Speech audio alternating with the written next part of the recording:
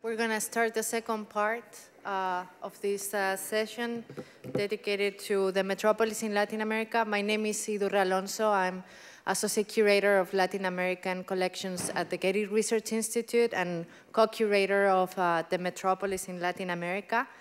As Maristella pointed out a moment ago, in the first round with the two speakers, we talked about the cultural background of the 19th century. We talked about the colonial city and the changes, and now we're going to go into two major cities that get transformed during this period, which are Rio and Buenos Aires. Our next speaker is Maria Cristina da Silva Leme, who is an architect, urbanist, and professor at the School of Architecture and Urbanism at University of Sao Paulo. Her research interests focus on history of urban and regional planning and urbanization process in Brazilian and Latin American cities. And she is the editor of the book Urbanismo no Brasil, 1895-1965, among many other publications. So welcome, Maria Cristina.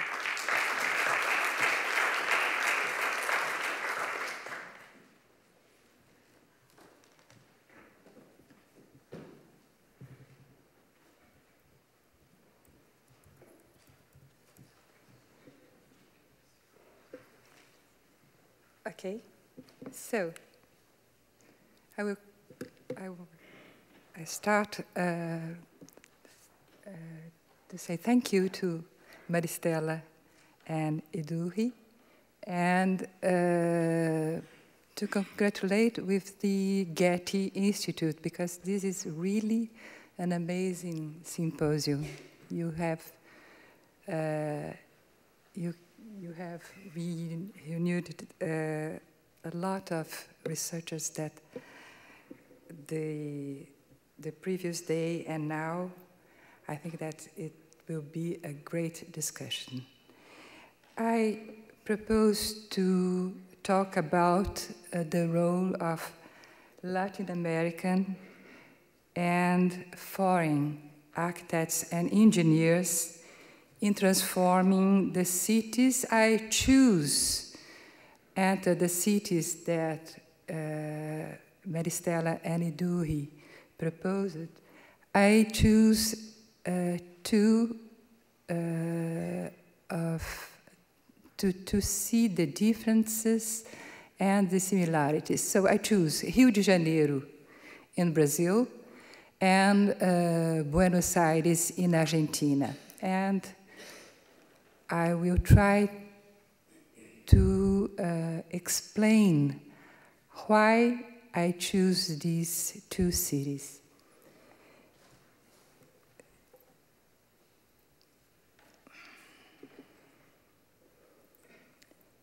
As you can see here, these are two avenues.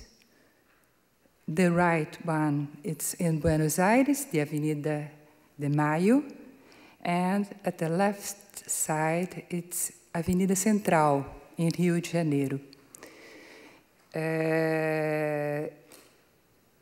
The image of these two avenues, they came with the urban reforms. This new avenue came with the urban reforms in these two Latin American cities. As you can see in the photos, this was being designed a new city with broader streets, aligned houses, squares, and parks. And these changes, which were carried out in a selective way and adapted to local conditions, were based on the broad reforms made by Haussmann in Paris and Otto Wagner in Vienna. This is something that I would like to discuss. At what is the extension of the reforms that were taken in the Latin American cities? They resemble as the reform in Paris.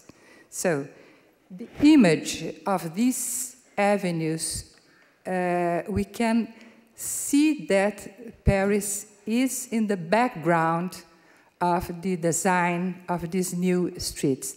But the reforms that comes with this enlargement of the streets are different in Rio de Janeiro and in Buenos Aires. And this is something that we are going to see. But at the same time, both cities have a new economic, political, and social context. They both have the remodel of the ports.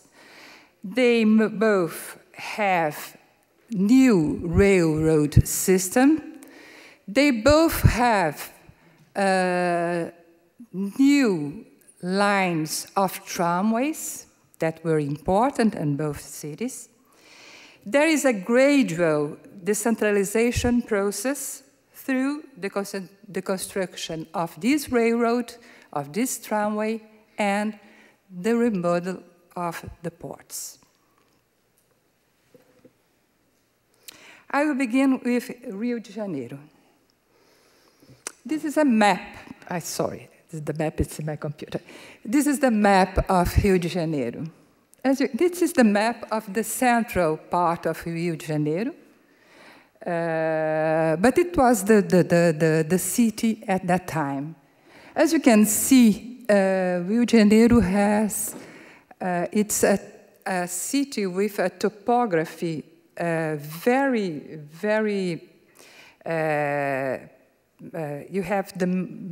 you can see that we have these mountains in the city, and they were very important at that time.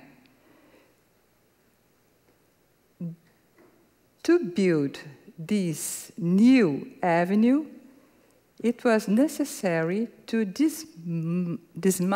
demolish this mount. And in 1923, this one was also, how do you say that, demolished? No, demolished for constructions. They were completely raised, yes, with water. They just, so.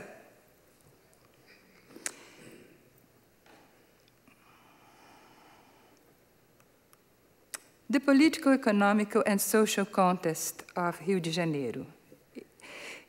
Rio de Janeiro was very important for the Portuguese Empire since 1808, when the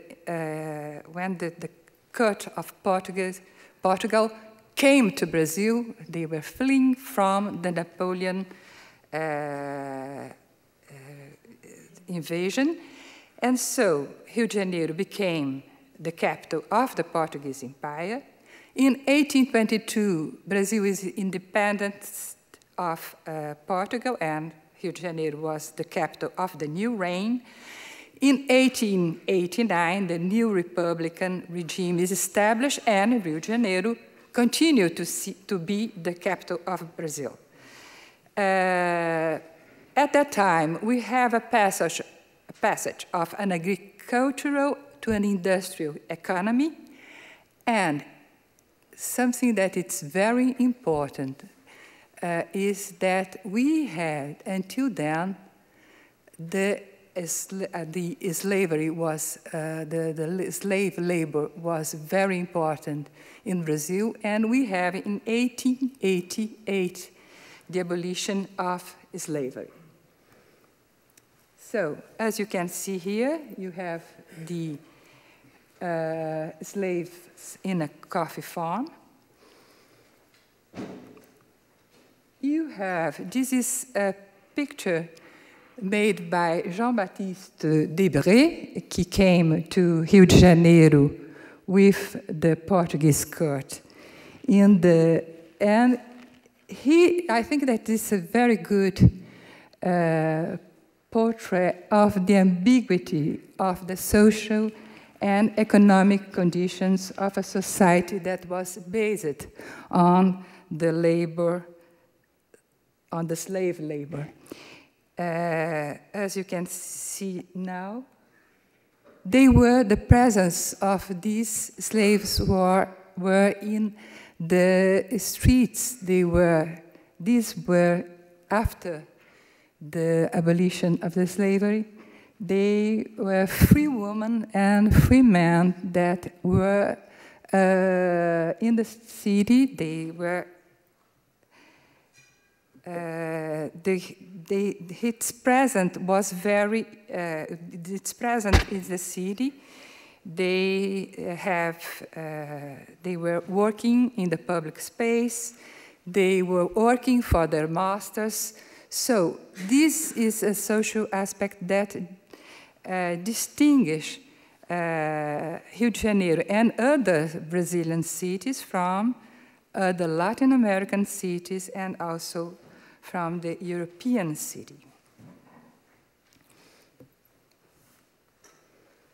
From 1860, we have an accelerated expansion of the city. They were largely controlled by foreign capital. The British financing the constructions of trains, lines, and these were responsible for the expansion of the city. Something that is important also to notice it is that trams and trains, the city grows in qualitatively different directions. This is the railroad central station, Central do Brasil. The new trains lines were built in the rural area. Houses were built along the railroad with higher concentration around the stations, and little by little streets were opened along the railroad by small companies and landowners. As you can see here, let me explain a little the geography of Rio de Janeiro. This is the Bahia de Guanabara. This is the center of the city, and these are the new railroad lines. And these are all the stations that were, I'm not talking the microphone, sorry. So, let's start again. So, this is the Bahia de Guanabara. This is the old part of the city. And these are the railroads that they were constructed for economic reasons to bring coffee to the port, but at the same time, they became passenger lines. So, as you can see, you have these stations along the line, and these stations became the beginning of the suburbs of Rio de Janeiro. And they are, until today, they are very important for the expansion of the city, but also to be the new spaces for the new residential spaces for the middle class that began at that time.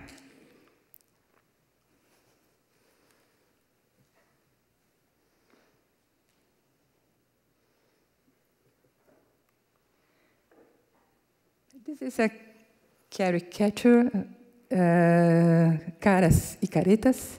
No, sorry, this is not Caras y Caretas, it's from Buenos Aires. His is Omalho, it's a review from Rio de Janeiro. And this is the conflict entre the urban zone and the suburb. They are talking about the people who lived in the suburb and the people who could live in the city. And this is what I was talking about, the beginning of, in 1868, the introduction of the tramways lines and the displacement of the upper income classes to this new neighborhood where they have the trams, they have water supply, the sewage system. So this is an articulation between this infrastructure, the transport, the water, the sewage, and after the beginning of the 19th century, also the electric light. So we have in this time in Rio de Janeiro a difference entre the city, the central city, this expansion to new suburbs that were occupied by the high-income classes, and the suburbs that were along the train lines.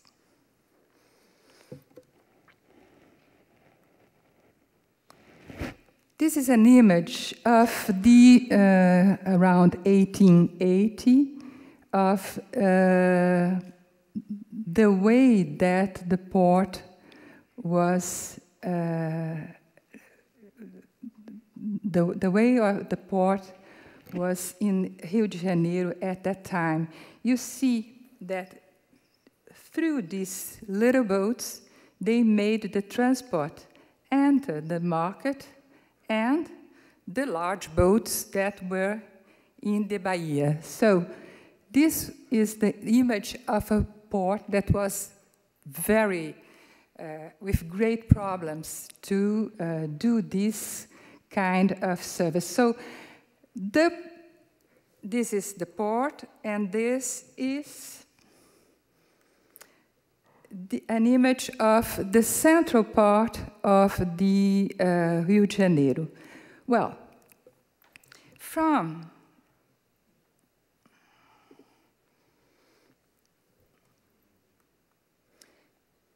(1903) to 1906, we have the major urban reforms in Rio de Janeiro.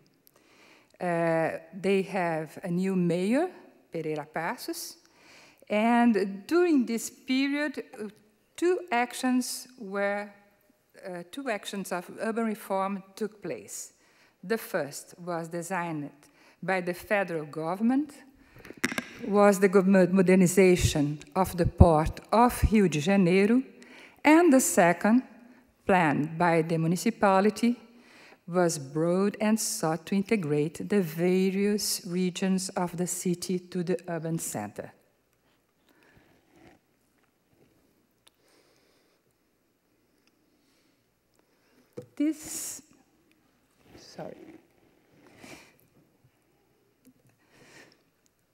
Well, they have two complementary objectives. The first, to improve the urban circulation. The second, to promote aesthetic and hygienic conditions for urban buildings. And the avenues were the most important instrument of this plan. It was designed to transform the capital of the Republic into a modern city.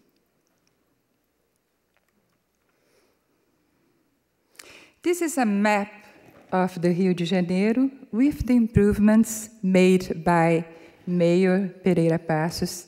It's a map of 1905. As you can see in red, they are highlighting the avenues. Here is the port, the new port. Here is the Avenida Central.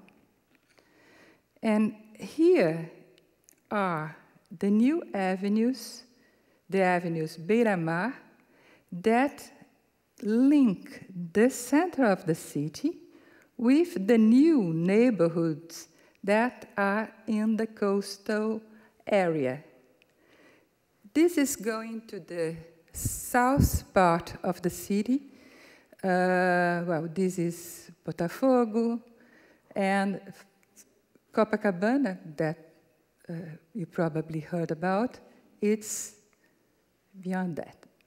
So it's important to see what are these urban reforms. They were made in, here is the Mayor Pereira Passos, and they were made,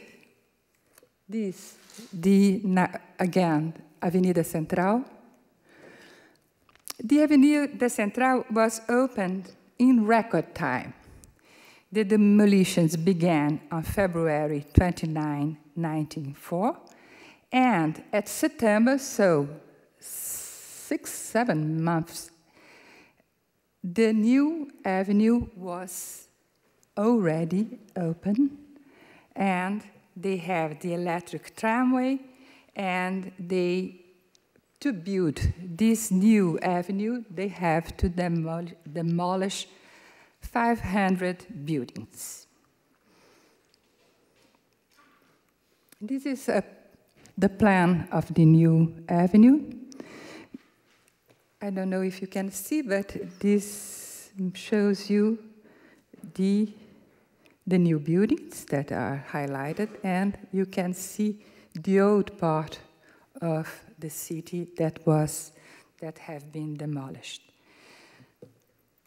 This is another view. You can see there the pão de açúcar, the sugar loaf. So this is the new avenue. And new buildings were also, this is the Teatro Municipal, the municipal theater. This is the Palácio Monro.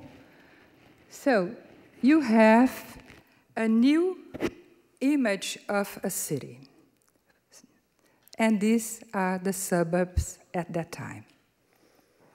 So now we are going to pass to Buenos Aires very quickly.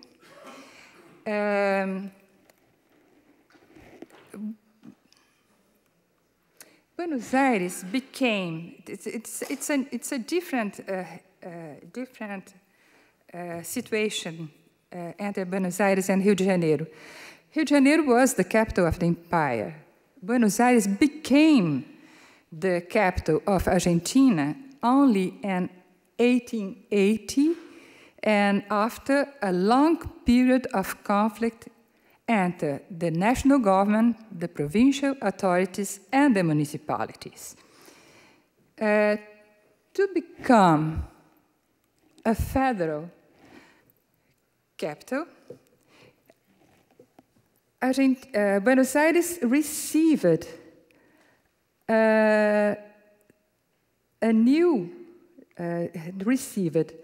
this new territory from the provinces that limited with it. So this was the old Buenos Aires, and after it became the federal capital, this was the new territory of Buenos Aires.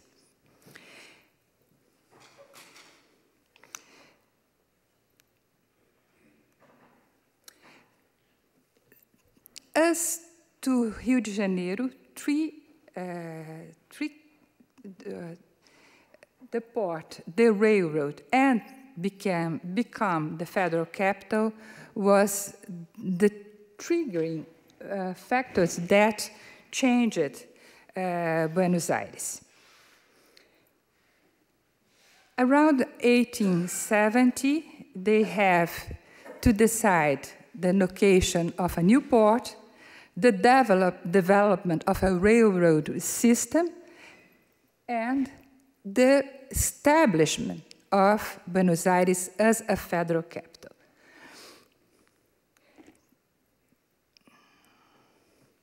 The decision about the new location of the port, you see here, we have 3 different projects at that time, and they decided they decided in favor of the proposal presented by Eduardo Madero, and this had an impact on the urban structure of Buenos Aires. It directed the development of the cities toward the Plaza de Mayo, a place of prestige, power, and wealth of the city.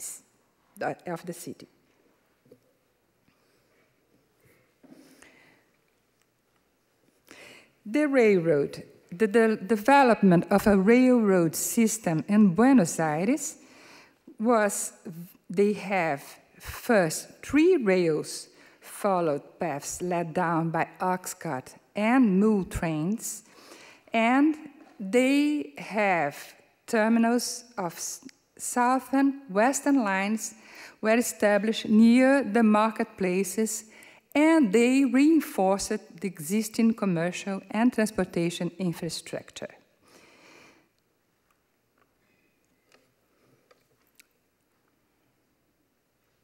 Sorry. I think that this came. In 1894, the municipality of Buenos Aires prepared a Plan de Mejoras, and the plan proposed the grid, which allowed the control of urbanization over the whole municipality, and overlaid the grid a system of parks and a hierarchical network of great avenues that connected the extension of the city, the extensions of railroad, and the great public buildings.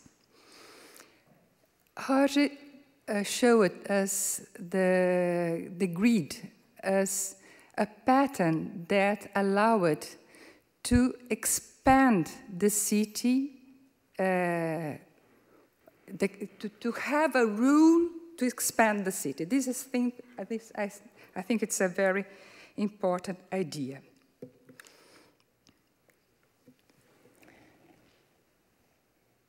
In the context of the preparation of the works of the celebration of the centenary of emancipation of Argentina in 1910, the municipality decided to contract the French architect Joseph-Antoine Bouvard.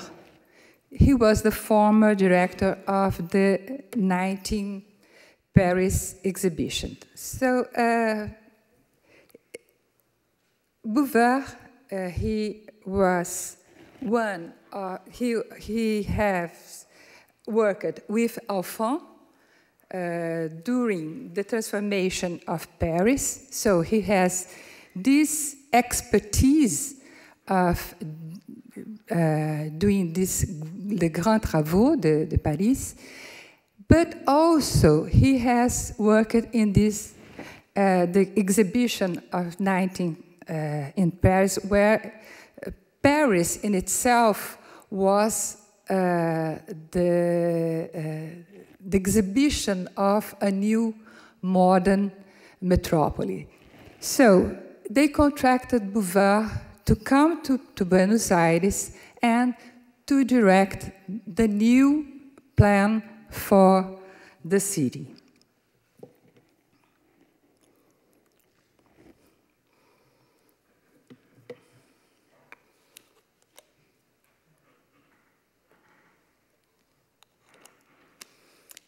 This is the new plan, but it was not made only by Bouvard, but there was also a commission of local technicians. Bouvard has a very interesting role in this plan. And it's interesting because we have, it was almost the same that he done in São Paulo, Brazil, at the same time. He ensured the consistency to the plan. There was a diversity of projects at that time. And so Bouvard, he articulated and composed the proposals that was in dispute and presented a new urbanistic proposal that combined the different proposals. So this plan, I am going to back. This plan, as you can see,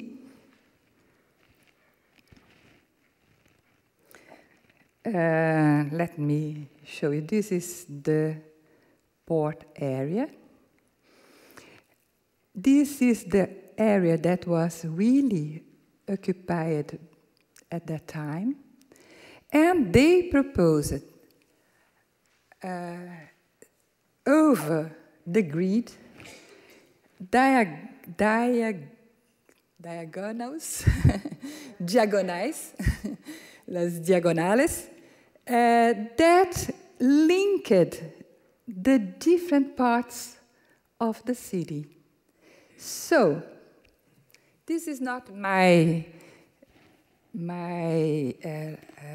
this is the thesis of a historian, an Argentinian architect and historian, Adrian Gorelick. What is his thesis about the plan proposed by Bouvard? That, first, you have the grid as a way of occupying the territory. So, you can see it's not very highlight, but there is the grid in all the territory of Buenos Aires. And they proposed these avenues, and also they proposed a system of plazas, parks. So this, you can see here the great park. So this was a proposal that has the grid, that it's a characteristic of the colonization, the Spanish colonization, with a new proposal that linked and made this new network of avenues and plazas and parks.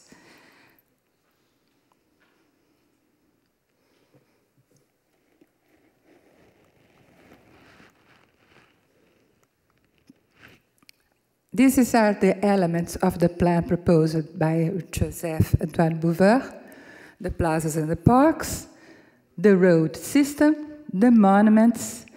These are the main aspects of his plan. Here you have the Avenue de Mayo, and this is the Plaza de Mayo. I think that the Plaza de Mayo shows very well the new symmetric and the new aesthetic that is proposed by Joseph Antoine Bouvard.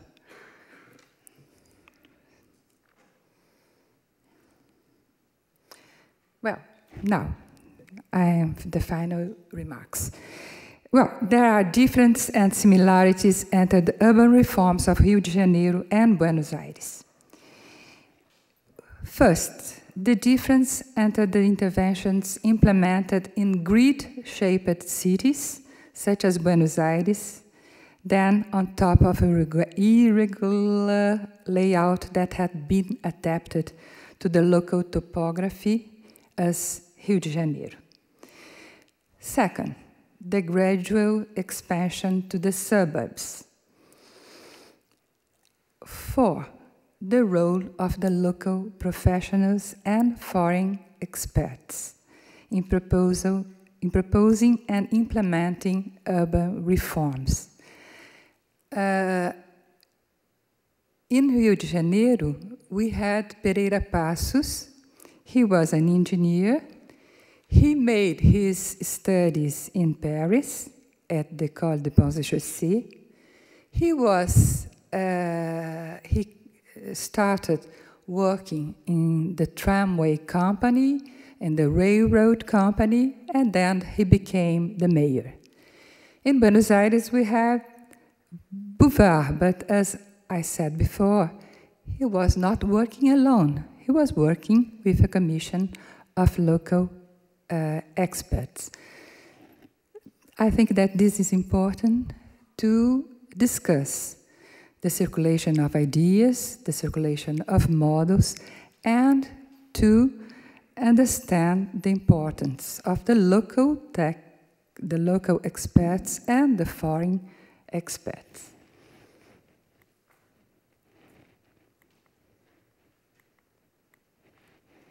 Here, a caricature of Paris Baron Haussmann.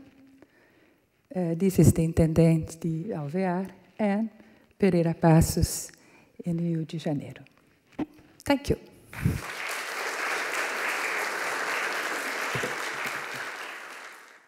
So now we're going to go with our last speaker. And he's going to talk about the impact of of these reconsiderations of the local past, and we're talking about Mexico. Yesterday, as we were going through Golden Kingdoms, Kim Richter asked the question of why it was important to put together exhibitions about pre-Hispanic art and have discussions about it, and I think Cristobal's presentation is a great answer to that question. Lord. Cristobal Jacome-Moreno is a PhD candidate in art history at the University of Texas at Austin. He publishes primarily on modern art, architecture, and visual culture in Mexico. His current research focuses on mid-century architecture and its connection to the Pre-Columbian past. And his latest publication is Ida Rodríguez Prampolini, La crítica de arte en el siglo XX. Thank you.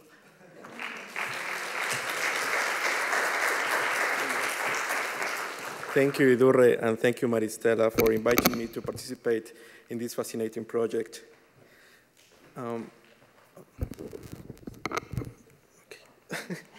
Okay. Porfirio Díaz regime, 1876-1910, was characterized by the adoption of positivist ideals that spoke to notions of order and progress. Ultimately, the belief in these ideas resulted in a period of relative national peace, industrial development, a massive improvement in infrastructure, and the use of new technologies in Mexico City. The cultural politics of Díaz's tenure, widely known as Porfiriato, sought to revalue and revive Mexico's indigenous past. In the past, previous governments had used the nation's pre-Columbian history to channel notions of national identity, but it was only with Díaz that an institutionalized effort began to regulate ancient objects. As such, state-sponsored archaeological excavations, particularly regarding Aztec culture, established the origins of a new kind of nationalism.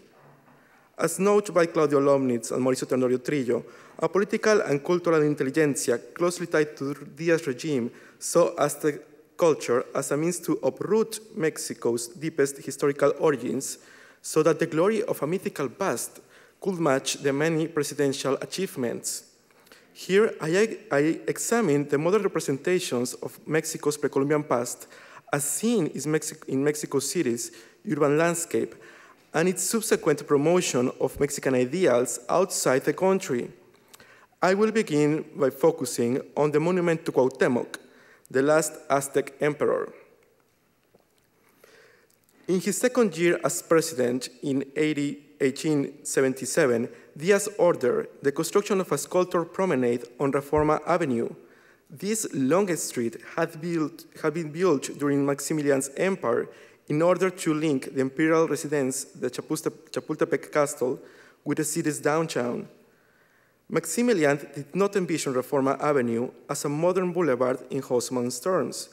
This period, however, saw the street's expansion and renovation as Reforma was reconceived to make Mexico City look like a modern, cosmopolitan city that could relish on its past history through bronze sculptures. The first monument commemorated Christopher Columbus in 1877, a joint venture with French sculptor Charles Cordier. In response to Columbus' glorification, Diaz also commissioned a sculpture to praise an Aztec leader. Thus, Cuauhtémoc's monument was proposed. But differences soon arose between the president and the Minister for Development, historian Vicente Riva Palacio, and the statue was only completed until 1887. The sculpture was ultimately commissioned to Miguel Noreña, while engineer Francisco Jimenez was charged with working on the monument's foundation. Unlike other 19th century representations of Cuauhtémoc, which depict the Aztec emperor being tortured and defeated by the Spanish conquerors, Reforma's Cuauhtémoc extols the emperor's strength and resistance to the European colonizers. Wearing a Roman tunic and carrying a spear on his right hand, Cuauhtémoc's figure is at once emperor and warrior. The monument's pyramid-like foundation depicts a symbolic transition between a vanquished indigenous leader and a legendary hero who defended the Aztec city of Tenochtitlán. The inferior reliefs narrate Cortés' encounter with Cuauhtémoc and also depict the Aztec emperor's torture. Here, the passerby can observe two crucial scenes in Cuauhtémoc's official narrative: his honorable behavior before the enemy and the dramatic episode of his betrayal. The second segment describes the indigenous courage. Also featured are the names of Cuitláhuac, Cacama, Conauch, and Tlepepanquetzal, four chieftains who died along Cuauhtémoc defending Aztec communities. The emperor's military feats are immortalized on neoclassical columns that hold the pedestal for the ever-triumphant Cuauhtémoc. The monument is thus an urban space that retells both an episode of national history under a new Porfirian light and offers a counter-narrative on one of the country's foundational figures. To the mostly illiterate society of the age, this monument would commemorate a hero of history through means and images that exalted only his heroic nature.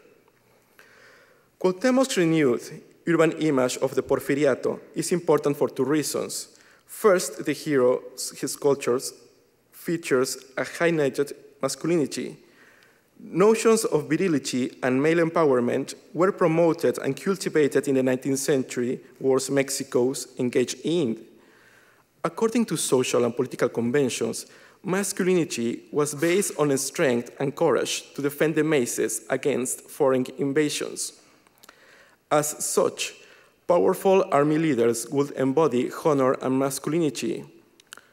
Cuauhtémoc's portrayal as a fighting warrior evokes the same image in the context of Mexico's 19th century imagination. Representing the Aztec hero served the purpose of linking his persona to the military leaders that defended Mexico on numerous occasions during the century. Diaz himself was a military strongman who fought during Mexico's French invasion in the famous Battle of Puebla on May 5, 1862. Indigenous involvement was crucial to this battle's success, but the monument does not celebrate indigenous militias. Instead, the sculpture capitalizes on the strength of renowned heroes of the fatherland. Secondly, Cuauhtémoc's sculpture sought to create a kind of national history in the figure of an indigenous hero. Accounts on Cuauhtémoc's life have existed since the 18th century, but these versions had circulated without necessarily highlighting some central aspects of the emperor's life. The book Solemnidad en Honor de Cuauhtémoc provides important facts, such as the leader's birth date on August 20, 1496. The sculpture was unveiled that the same day in 1887. Cuauhtémoc became, as such, an official career of an ancient historic past, an example of men who fought for national sovereignty. In the official chronicle regarding the monument's unveiling ceremony, writer Guillermo Valleto is adamant to show Cuauhtémoc as Mexico's first fighter for an independent nation. According to Valleto, Mexico's official hero during the War of Independence, Miguel Hidalgo, owed Cuauhtémoc the idea of an autonomous fatherland and subsequent efforts to defend it. Valleto describes the unveiling ceremony as a massive event attended by 20,000 people in order to commemorate both Cuauhtémoc and Díaz. Díaz appeared as a revived version of Cuauhtémoc, sitting on an ornate throne that recalls those of the ancient Aztec kings, while archaeologist Alfredo Chavero and historian Francisco del Paz y Troncoso delivered the keynote addresses. Poems were recited in Spanish and Nahuatl by Francisco Sosa, Eduardo del Valle, and Chavero, praising Cuauhtémoc for defending La Patria. A satirical cartoon published in independent newspaper El Hijo Lahuizote was critical of this official event. Ironically entitled, Una Fiesta Cuauhtémoc, this drawing suggests that the official unveiling of the monument was an excuse to loathe Díaz. The critical outlook of Mexico's independent press rendered the efforts in recreated a pre-Columbian scene useless and absurd.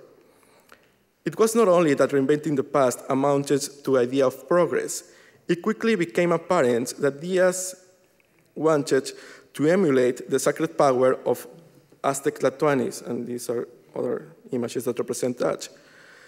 In the scene depicted in the magazine, Díaz is the protagonist, and Alfredo Chavero, head of Mexico City's municipality and well-known author of plays inspiring pre-Columbian mythology, appears as a close intellectual surrogate. The scene imagines both men as Aztec warriors, wearing Indian headdresses and carrying shields. This ironic look into presidential power is crowned by the image of Coatlicue, the serpent-faced Aztec goddess of earth. If Coatlicue was a major Aztec figure associated with the political apparatus, it was because of a change in perception within Porfirist elites regarding this peculiar sculpture. Since its discovery in the late 18th century, Coatlicue had become a problematic figure frequently expressed about by intellectual elites because of her association to death and sacrifice. And this is a topic that Leonardo López Luján, who is here, analyzes. So, however, intellectual elites in the late 19th century highlighted the goddess' singularity as well as her ability to contest Western beauty ideals. In the landmark book collection México a través de los siglos from 1884, Chavero called Coatlicue, quote, the most beautiful idol housed at the National Museum, end of quote. Like Cuauhtémoc, Coatlicue became a myth in the Aztec repertoire that became reconceived by Porfirist elites in order to present Mexico's ancient past as grandiose. Díaz's government decided to make Mexican history a monumental endeavor, and that is the message it carried on at the Mexican Pavilion during Paris World Fair of 1899. Designed by architect Antonio de Anza and archaeologist Antonio Peñafiel, the Aztec Palace sought a direct dialogue with the monumentality of pre-Columbian pyramids and ancient sculptures such as Coatlicue. In his book, Monumentos Antiguos Mexicanos, Peñafiel included, as part of a series of drawings and photographs, the design of the Aztec Palace. In that design, the archaeologist will establish this building artistic genealogy and will show these hitherto unknown pieces to the European onlooker as a proof of mastering among pre-Hispanic civilization. Another important element in this work was the scholar's indication of the piece's dimensions and the possible date of elaboration as a way to demonstrate these new Mexican pyramids' nationalism in the light of the study and administration of ancient objects. Showing that the state was responsible for promoting archaeology, Peñafiel sought to demonstrate Díaz's government commitment to science. Modern nations, he believed, study and preserve the pieces of their past. Neglecting them will be, quote, an act of barbarism and condemnation to the scientific world. Peñafield's ideas in Monumentos Antiguos Mexicanos were somehow put in practice at Aztec Palace main exhibit. The architect featured for the entrance a replica of Cuauhtémoc's monument flanked by Pre-Columbian monoliths. In that way, Peñafiel reinforced his thesis that works of Mexican art had a direct connection to the monumentality of the ancient past, and highlighted the notion that the state fostered intellectuality in keeping with the most technologically advanced countries. Mexico presents itself as such, as a nation of forward-looking ideas, but at the same time as a nation that also privileges a history rooted in indigenous civilizations. The Aztec Palace crystallized the links between scientific novelty and spectacle, the glory of the pre-Hispanic past and the innovations of the industrial era. Without a doubt, Peñafiel knew that if Paris was a world-class city, Mexico City could respond with a dramatization and monumentality of its ancient heritage. On the importance of the palace, Mauricio Tenorio Trillo asserts that, quote, the palace was meant to highlight the great, though atypical, lineage of the nation. It represented a national entity with a glorious past, but ready to adjust to the dictates of cosmopolitan nationalism and eager to be linked to the international economy. The Aztec Palace would set the norm for subsequent Mexican exhibits at international fairs. In 1892, Madrid held the Exposición Histórico-Americana, which commemorated the 4th centennial of Columbus' travels to the New World. The Mexican Pavilion was created by Alfredo Chavero, and then director of the National Museum of Mexico, Francisco del Paso, whose proposal included showing an overview of ancient Mexican cultures, not just the Aztec. The result was an exhibit that featured the diversity of Mexico's pre-Hispanic civilizations, albeit in a homogeneous manner. For instance, a model of the Pyramid of Tajín, a Totonaca ceremonial building, was laid in between two sculptures of Aztec leaders, Cuitláhuac and Moctezuma. Another segment featured Aztec emperors Axayacatl and Cuauhtémoc, as well as a replica of Coatlicue next to a Maya cross tablet from Palenque. This was to represent a summed-up version of the National Museum, a diplomatic strategy that showcased pre-Hispanic art not only as an example of the state's knowledge of the country's past, but indeed as the basis of modern national identity. Whereas these exhibits negotiated national identity abroad, in Mexico City, the monument to Cuauhtémoc served as a space to forge a sense of community out of the symbols of the past. On August 20, 1900, a group of children celebrated Mexico's indigenous legacy by performing in a play at the monument's grounds. Sponsored by the local government, this act featured Moctezuma's crowning by Cuauhtémoc and other Aztec military leaders. According to the media of the time, the children sang both poems in Nahuatl and Mexico's national anthem. This is an example of an expansive modernist project that sought to create a fixed repertoire of symbols to enhance the idea of nationality and civic culture for Mexico's citizenry. This was also to be a critical episode for the government. In order to counteract the criticism to Diaz's perpetuation of his government, the state launched a campaign to celebrate national history. According to government ministers and intellectuals, Mexico's civic model of the 20th century should keep respecting and exalting national symbols. Reforma Avenue was, by then, already a sculptural promenade filled with images of Mexican heroes, and was thus the ideal space to worship the official history. On social cohesion, anthropologist Néstor García Cancrilli maintains that, quote, the traditional values of the people, assumed and represented by the state or by a charismatic leader, legitimize the order that is administered and give the popular sectors the confidence that they are participating in a system that includes and recognizes them. End of quote.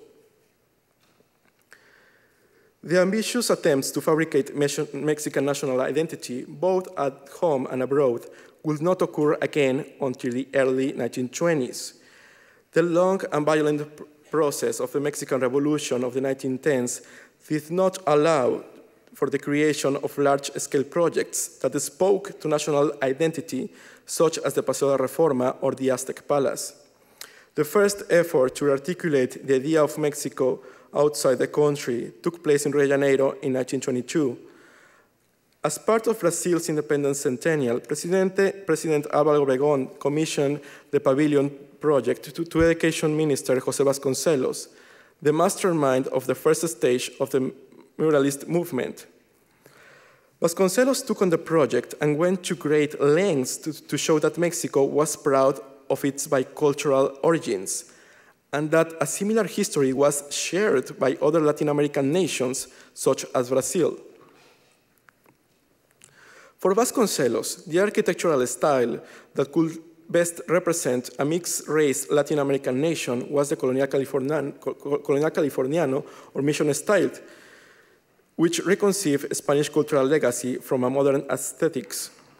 On this basis, the Mexican Pavilion of Rio de Janeiro, designed by architect Carlos Obregón Santacilla, built on 17th century colonial architecture, clearly contrasting with the pre-Hispanic revivals. This did not mean, of course, that Mexico's indigenous heritage was forgotten by Vasconcelos. Instead, the indigenous legacy of Mexico remained alive in the art and culture of the living indigenous populations. Mexico's pavilion in Brazil was thus a Vasconcelos' opportunity to rebrand himself as the creator of the country's modern ideas of nationality, history, and ethnicity. Nonetheless, Mexico's political elites did not completely agree with Vasconcelos' project, especially Foreign Affairs Minister Alberto Pani. Unlike Vasconcelos, Pani thought that the country's pre-Hispanic legacy had to feature prominently at the pavilion, and even suggested to send a cargo filled with ancient sculptures as a gift to the Brazilian government. This tension was resolved with a replica of Cuauhtémoc statue on Reforma. For Vasconcelos, the sculpture represented the old diplomatic strategies of Díaz's government. Pani, however, thought that the statue signified a way to remind the world about Mexico's glorious history. When the monument was unveiled, Vasconcelos recounted the glories of the leader, but also stressed the distance he felt in relation to the Aztec past. Quote, "It is clear that Mexico, in its idolization of Cuauhtémoc, does not intend to make way to progress. We cannot in any way pretend to go back to the Aztecs' Stone Age, just as we cannot accept being a colony of any foreign nation again." End of quote. Vasconcelos' nationalism, built of a rejection of the past and in defense of the idea of a contemporary mestizaje, demonstrated that Díaz's cultural regime was still present. As such, the makeover of national symbols was neither an isolated incident nor it was lineal. To be sure, the post-revolutionary state was a system consolidated during the 1920s, but that did not mean that the idea of nation was clear-cut, both at home and abroad. We can talk about a powerful state apparatus, but certainly not about an established or monolithic idea of nation. Mexico's pavilion for the Ibero-American Fair of Seville in 1929 represents the diversity of perspectives typical of the post-revolutionary era. The Mexican government announced a prize for the design of Seville's pavilion, and the winner was Manuel Amabilis, an architect from Yucatan. Trained at the École Supérieure des Beaux-Arts in Paris, Amabilis had developed, since the 1910s, a style of architecture based on the form of ancient Maya temples. For the pavilion in Seville, Amabilis wanted to demonstrate that Maya art possessed the visual and sculptural sophistication needed in order to create a new architectural trend. This appropriation was called indigenismo, which meant not only appropriating the forms of the past, but indeed studying the architectural lessons of ancient civilizations in order to formulate a contemporary notion of aesthetics. His proposal satisfied intellectual elites that wanted to revalue Mexico's pre-Hispanic past in Spain. But there were critical voices that claimed that the project lacked a historical narrative that also should consider the modern present. A contemporary of Amabilis, Francisco Mujica, who was not connected to the network of architects allied to the state, also studied the links between pre-Columbian architecture and contemporary practice. His 10-decade study, The History of the Skyscraper, is both a work of architectural history and a manifesto. The book thesis is that the skyscraper has its remote origins in the Mesoamerican pyramids, and the architects of today should embrace this tradition by applying the pre-Columbian sense of building and ornamentation to solve contemporary construction challenges. For him, the skyscraper was not just another type of building, but indeed a monument to Americanness, meaning both North America and South America.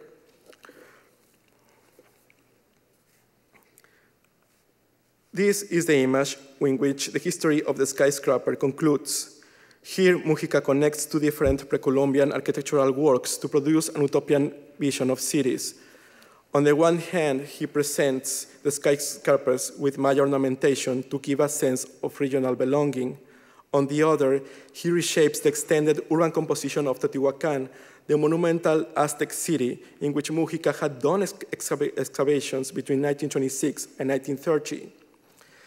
Clearly, the question of modernity for Mujica was resolved in the archaeological exploration of Mexico and how these ancient constructions had the potential to mark the vertical and horizontal growth of the metropolises.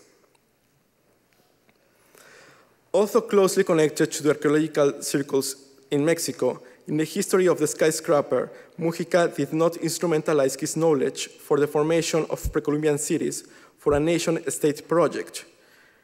His project instead proposed a new geographic imagery in which the spirit that built ancient mammoth cities is connected with economic forces that expanded them during the emergence of urban industrial capitalism.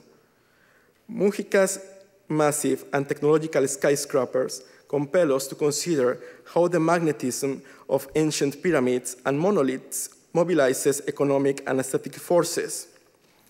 His utopian proposals opens the questions about who owns the ancient past and what is the place it has in the future for the metropolises. Thus, the history of the skyscraper invites us to reflect on the contemporary interpretations we make about that perpetual past. Thank you.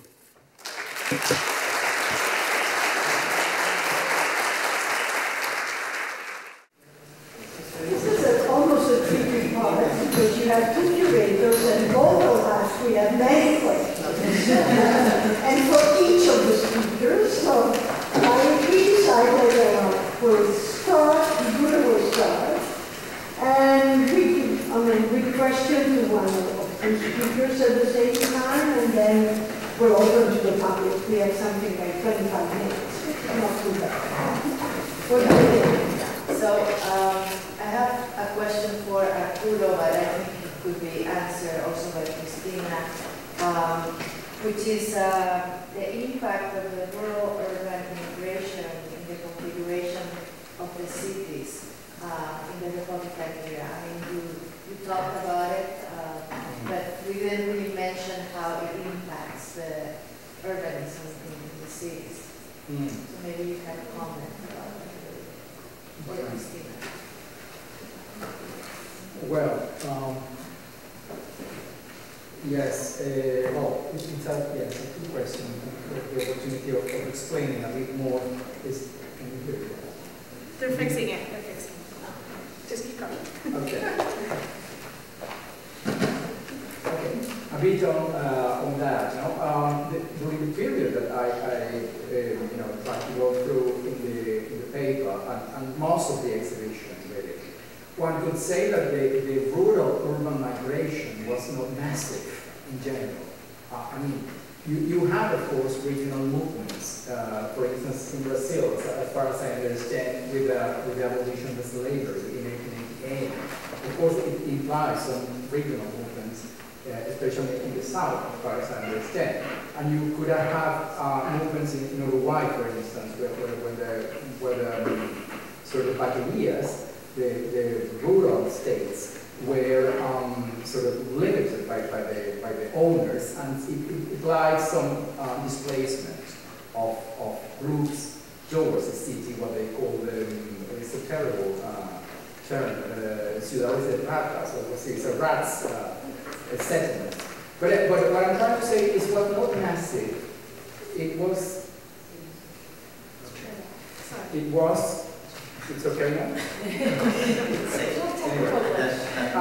It wasn't massive, but the foreign immigration was significant, of course. The foreign immigration. Yes, from Europe, yes. Not rural urban migration, but foreign immigration, especially the southern one. Of course, Argentina was emblematic, South Brazil, parts of Chile. But the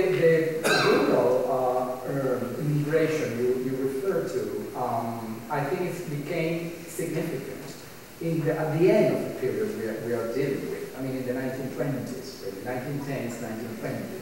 This is when you will have really an impact in the demographic structure. And this is why I refer to Romero's concept of masa, of massive ciudades pacificadas, which is the ciudad, or the city that comes after the bourgeois city. I mean, this ciudad masificada, or mass city, results from that immigration, precisely. Okay? Well, in general terms.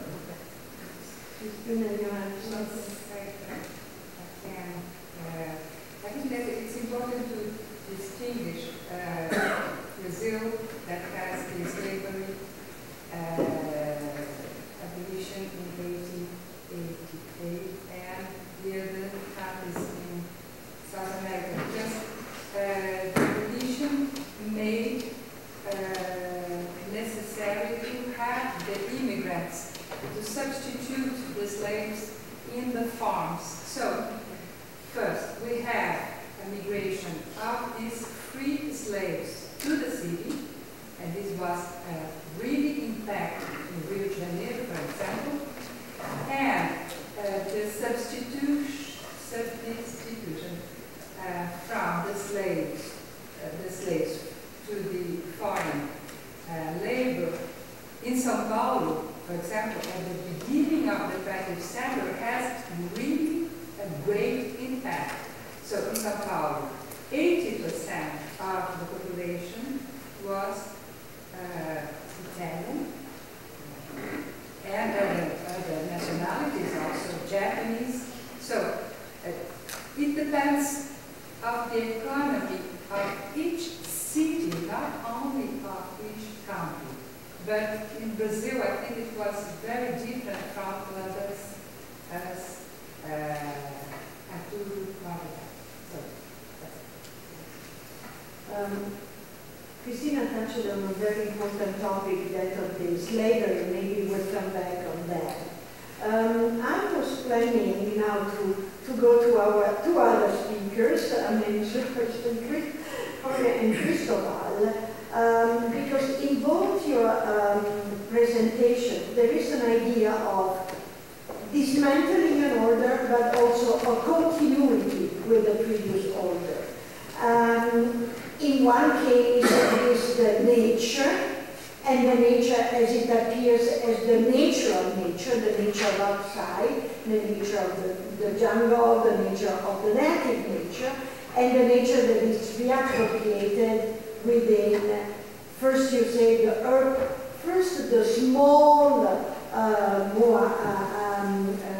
the houses of some of the more well-off people, and then largely with the Alameda.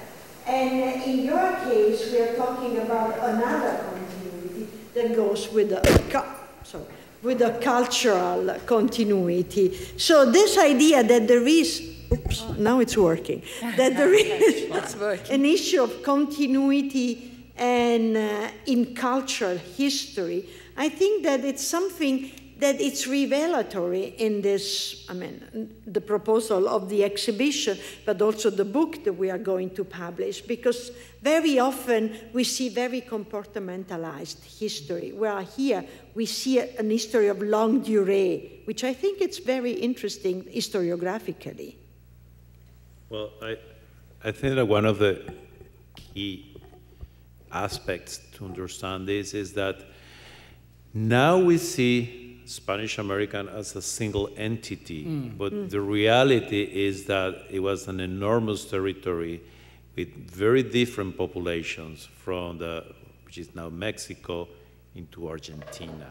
And in some cases, the cities were built on top of older towns and cities, like in the case of Mexico City or Cusco, and the pre-existing traditions somehow, informed the colonial city. And this idea of order that they try with the leyes de India, it was really a bureaucratic approach to solve a very complex problem. And for example, the role of nature in the cities has some precedence in the Mexica. So we find, we have really experts here, but we have really this idea of zoological gardens and gardens and kind of green areas in the city that we have in Mexico City. And in Cusco, we have this garden of gold and silver at the Coricancha, with the description of this wonderful space in which the nature had a role into the city. In other places, like in Caracas, for example, that it's used as an example because it was really a city in the periphery. There was nothing. There was no previous settlement really in the exact place. There were some little communities around in the valley, but there was not really a settlement. This is when you see the grid, you see this really perfect grid that they implemented. And yes, the relationship with nature, this love-fear with nature and the Indians, I think is kind of the key elements that we see, especially in the 1500s, when they're kind of trying to settle the different cities, and it was the unknown, there is one of the exhibition of Pacific Standard Times, the Huntington, which is a wonderful exhibition, and I encourage you to go and see also that show. And they have their chronicles, and they have this beautiful drawing of a pineapple, which is when I saw that, it's the very Fernández de Oviedo book, and I was thinking of the Galeotto Che description of the pineapple. So he did this really kind of kid-like drawing of a pineapple, and then Che mentions, Fernández de Oviedo mentions this pineapple as an extraordinary thing from the New World, a new thing which is beautiful, it's so strange.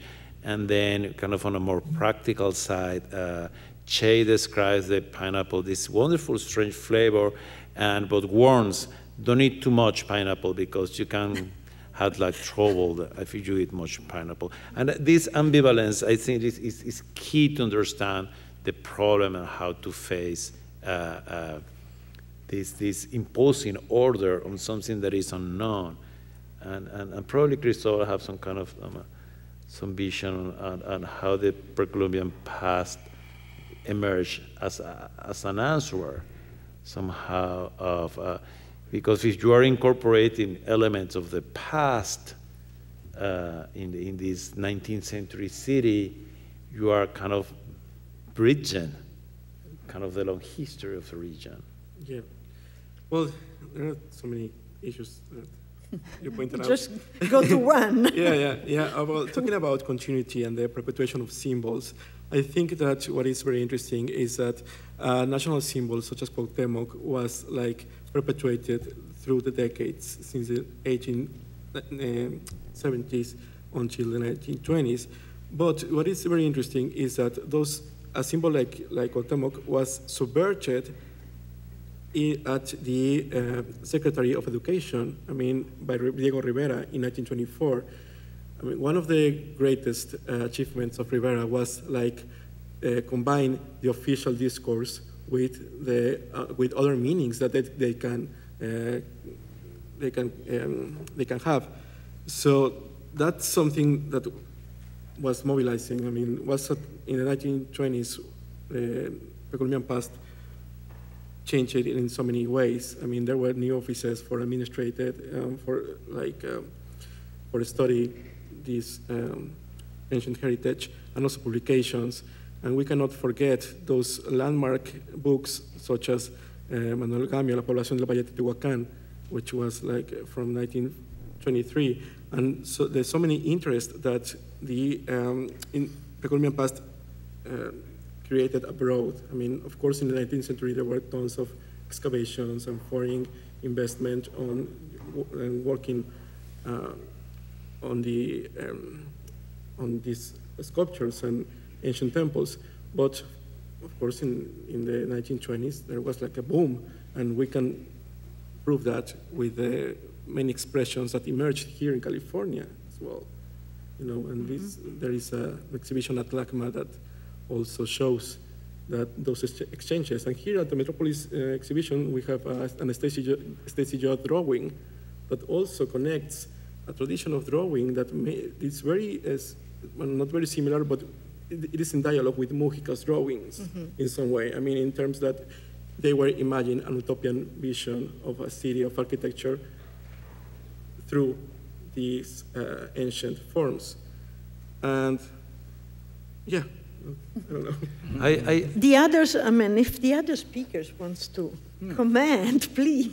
I would like to comment something that I think is really key to understand the whole process of urbanization in the Americas, is that when the whole process started, we are facing a change of dynasty in Spain. The House of Trastámara is the end, and then we have the Habsburg coming in, and is really the city is Seville, so we have this new order that is coming to the city, which is Seville, which is the entryway to the new world.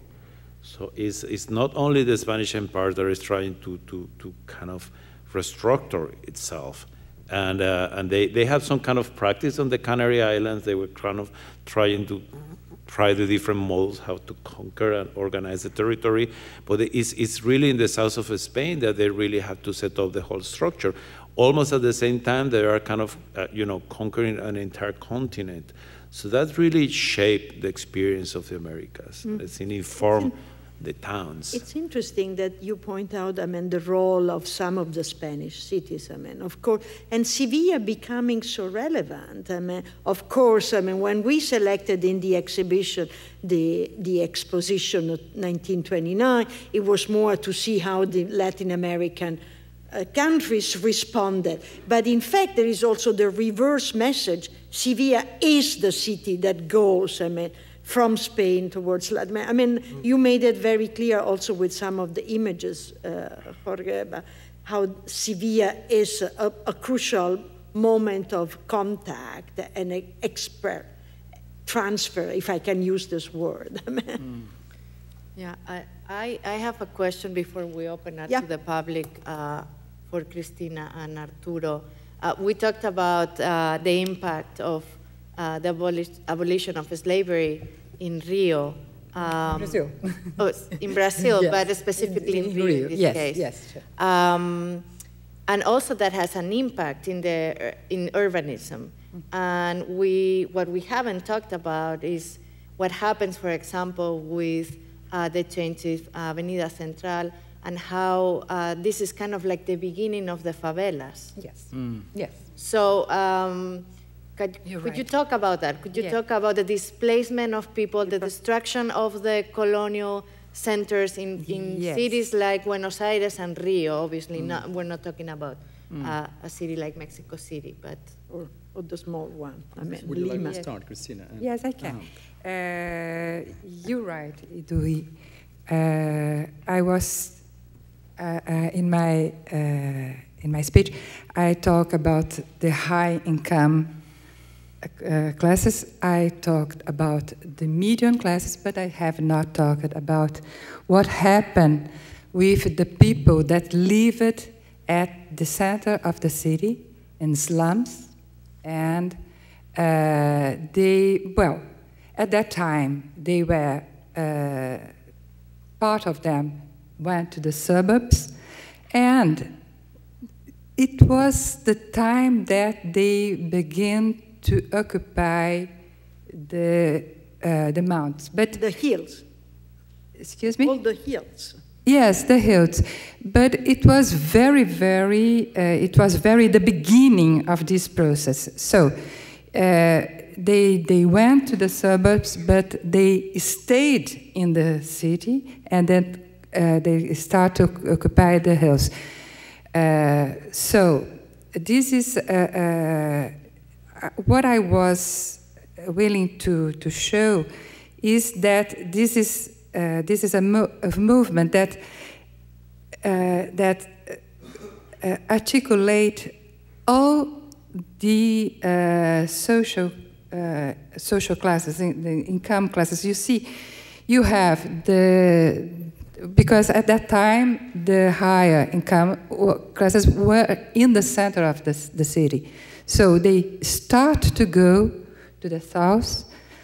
The middle class that was beginning to appear at that time they remained in the center of the city, and part of them started to go to the suburbs, and there was really a great part of the population that were in the center of the city that started to go to the favelas, that formed the favelas, that it was occupation of the hills, and also they went to do. So this is a time when the city is completely changing.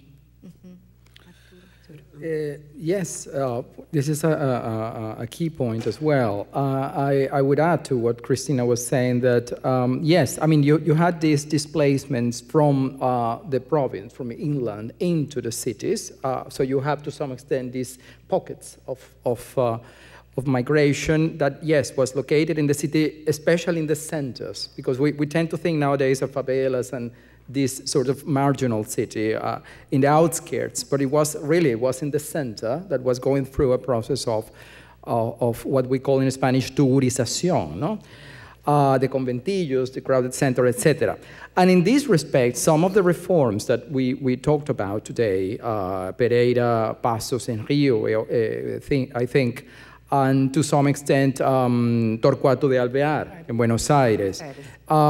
These reforms, to some extent, sort of displaced the problem, hid from the sort of the public domain that they were to, what Vicuña Maquena called in Santiago. Vicuña Maquena was the mayor in Santiago in the 1870s, and he defined a concept which was very politically incorrect, but it was very illustrative of the antinomy that I was referring to. He called of the ciudad propia. The ciudad propia is what he wanted to deal with.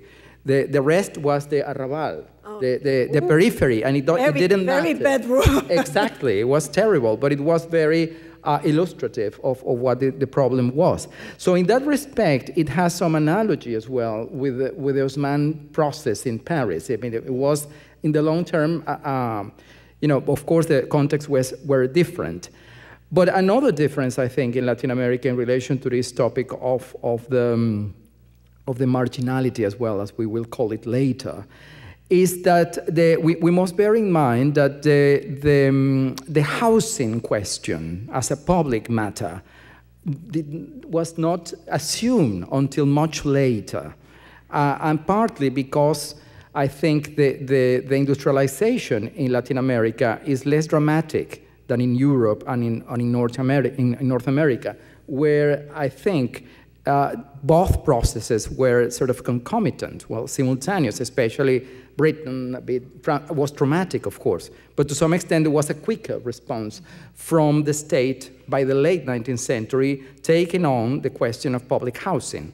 Whereas in Latin America, well, the revolution, well, the industrial changes were slower.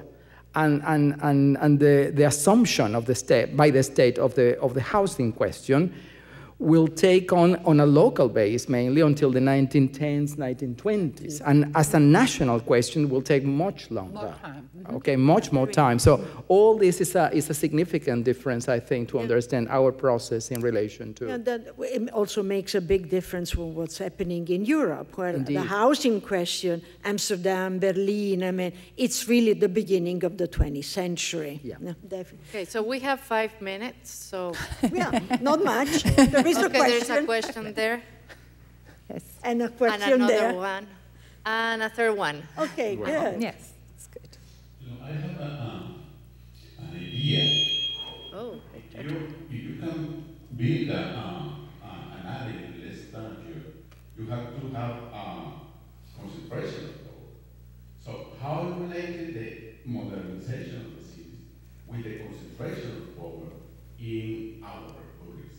I mean, the Porfirio is Porfirio, but people like Albert, people like Perez, people like McKenna, I mean, they have to have the power to do what they have to do. So dictatorship or concentration of power, non-democracy, was part of the urban reform. Is that true?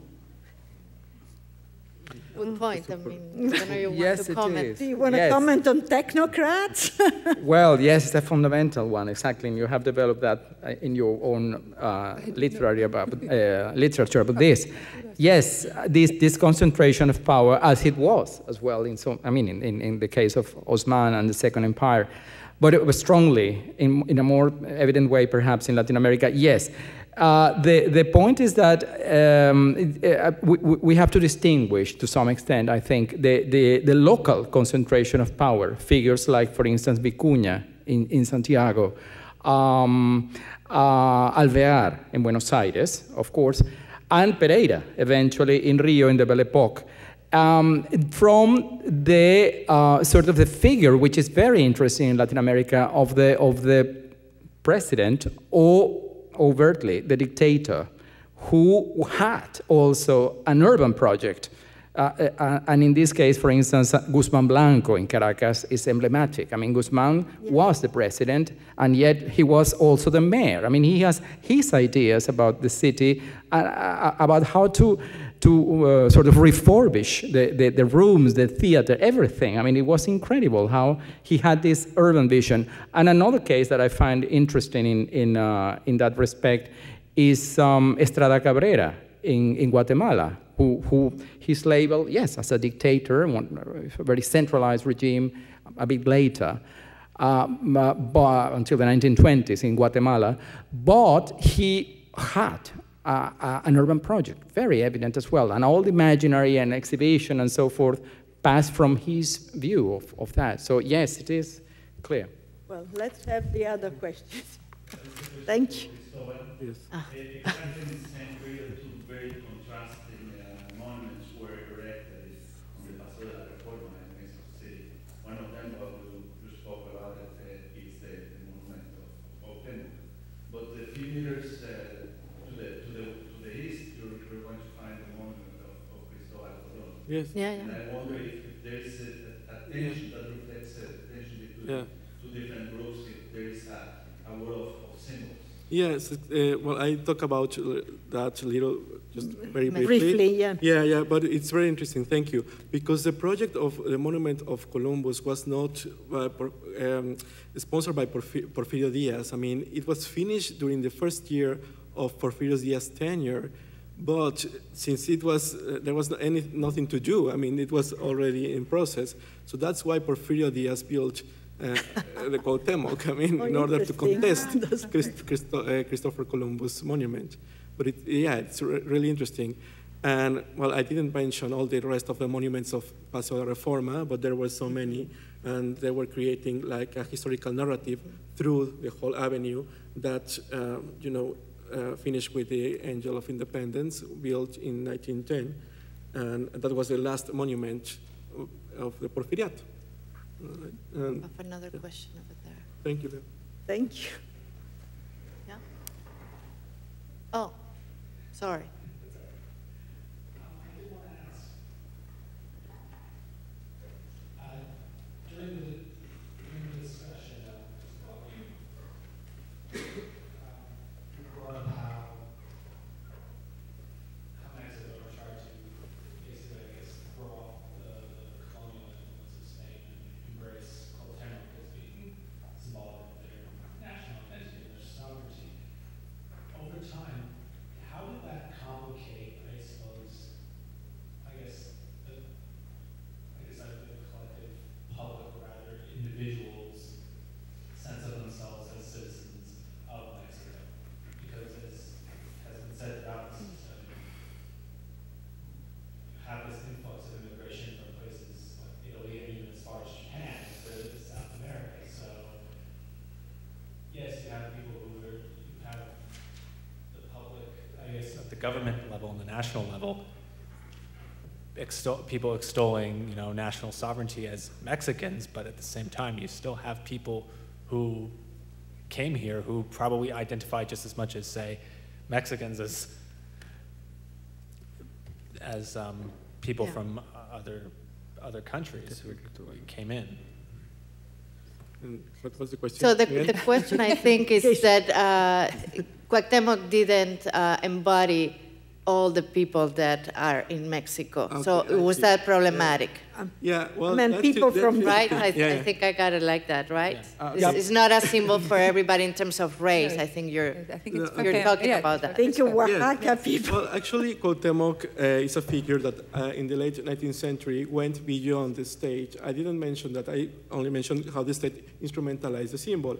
But since Cuauhtémoc was like really a symbol before Porfiriato, but exalted in Porfiriato, he became a figure also that some private entrepreneurs used it, and that was in 1896 was created as Cervecería, a beer company called Cuauhtémoc, which produced a lot of beer for like everyone. So that speaks about how the symbol became very powerful, and the image of the company was the statue of Reforma.